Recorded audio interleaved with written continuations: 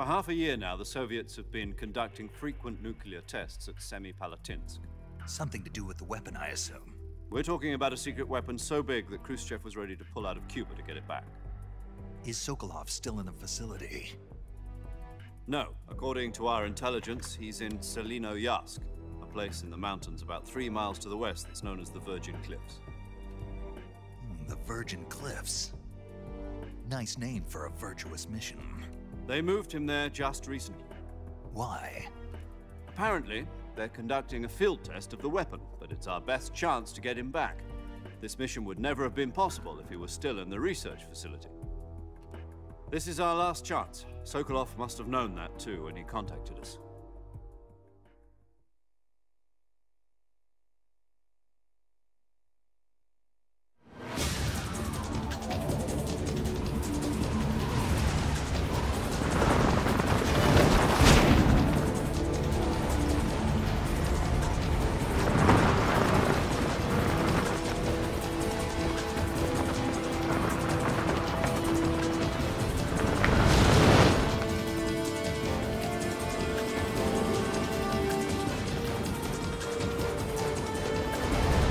Listen up, Jack. Your mission is to infiltrate Selino-Yarsk in the Soviet mountains, ensure the safety of Sokolov, and bring him back to the West.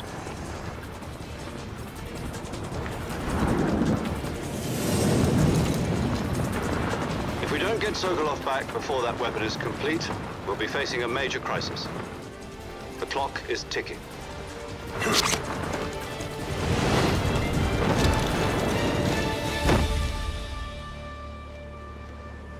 Once we've confirmed the rescue of Sokolov, stand by at the recovery point. A recovery balloon will be dropped at that point. Helium will be pumped into the balloon to inflate it. The process takes about 20 minutes. Once it's complete, the gunship's arm will latch onto the balloon and pull it up. The Fulton surface-to-air recovery system. I'm familiar with the theory. Take it easy. It's been combat-proven. Do you think Sokolov is up to it? The shock will be less than during a parachute jump, and the arm can handle up to 500 pounds. So you're planning on going over the border in a single combat Talon? She's equipped with 2 6-barrel 20mm Vulcan cannons, as well as 2 40mm machine guns. Sounds like she could hold her own against a battalion of tanks. Even with the fuel in the reserve tank, we're facing a 4-hour time limit. If all goes well, it shouldn't take more than a few hours. Home in time for dinner.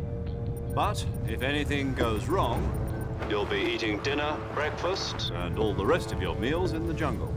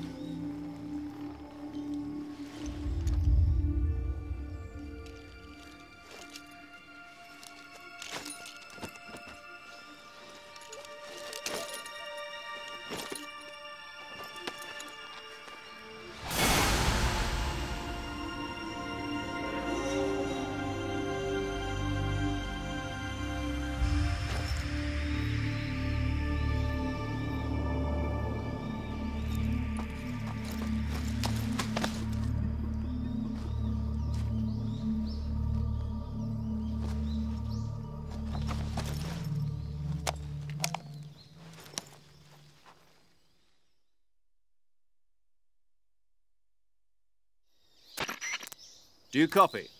You're already in enemy territory, and somebody might be listening in. From here on out, we'll be using code names to refer to each other. Your code name for this mission will be Naked Snake. I'll be referring to you as Snake from now on. You're not to mention your real name. Snake? What, you don't like snakes? What do you mean? You've eaten one before, haven't you? In survival training? I'm glad to hear that. I don't know if I'd ever order one in a restaurant, but... Be careful, you might not have a choice. What about you, Major? What should I call you? Let's see. I'll be Tom. Call me Major Tom. This will be a sneaking mission. You must not be seen by the enemy. You must leave no trace of your presence. Is that clear? This kind of infiltration is the Fox unit's speciality. In other words, weapons and equipment are procured on site. That goes for food as well. You're completely naked, just as your name implies. Great. Now I see why you asked me if I like snakes. I suppose calling me Snake was your idea of a joke, too. No. There's a good reason for that. I'll tell you later when the time is right. Gotcha.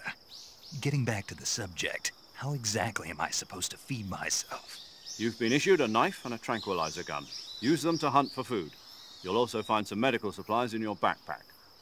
Yeah, about the backpack. I lost it in a tree on the way down. I see. Well, you'd better go back and get it then. You know where it is? No problem. I can see it from here. It's stuck on a branch. To climb a tree, stand in front of a tree that's covered in ivy and press the action button.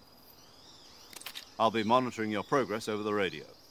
We can't risk violating Soviet airspace, but I'll be in the gunship. My frequency is 140.85. I'll give you a call if I need to talk to you. If you need to talk to me, use the send function. Okay, Snake, go get your backpack.